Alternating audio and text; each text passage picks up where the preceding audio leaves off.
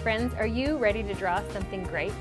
Today we're going to draw something out of a book that I love by David Weisner. It's called Tuesday, and it got the Caldecott Award for the best pictures. I love this book because back before I went to college, I always thought I was going to be a children's book illustrator, so I wanted to illustrate books like this, and then I decided to be a teacher, and I'm really glad I did. So today I want to show you how to draw a frog on a flying lily pad. I think you'll like it a lot. Remember that we're just going to break everything down and make it simple. We'll do one shape and one line at a time, and pretty soon you will have an amazing drawing that you are really proud of. Okay, let's begin. Okay, first of all, we're going to draw a curved line for his back right here.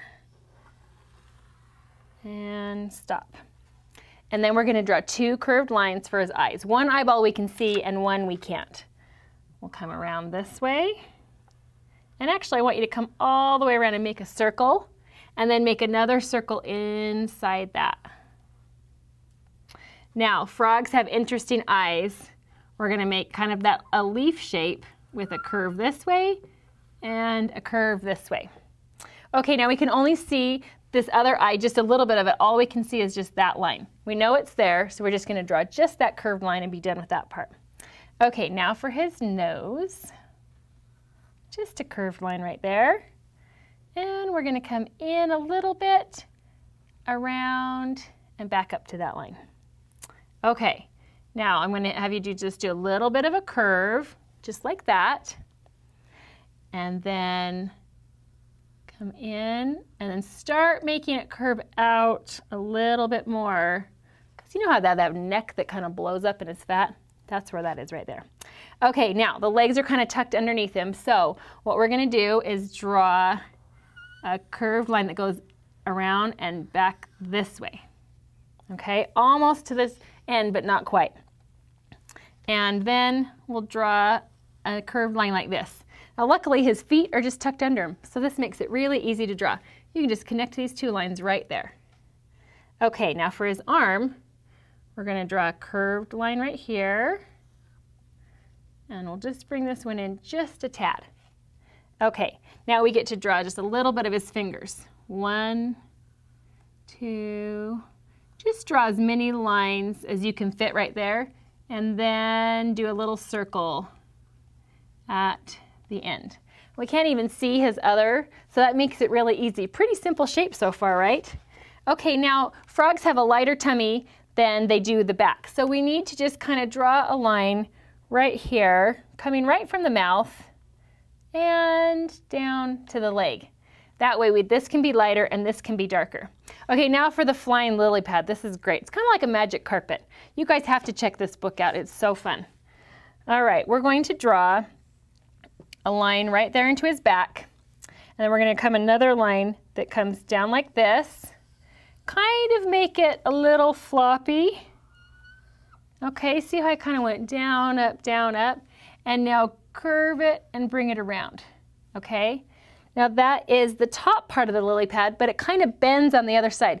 This might seem really tricky, but if you follow me, I know you can do it. Okay, now over here, we're just going to draw another curved line that goes back up like that, and that's kind of the underneath of the lily pad. Lily pads a lot of times aren't perfect around. They have these little notches. So we're going to just draw a couple little triangles. You can make it a little wiggly if you want to, like that.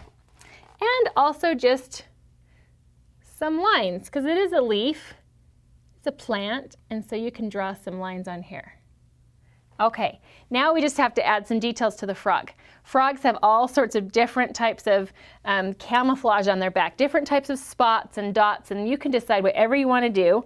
I am going to draw kind of smushed, wavy circles for my texture and pattern on my frog. Put them right next to each other. Kind of fill in that space.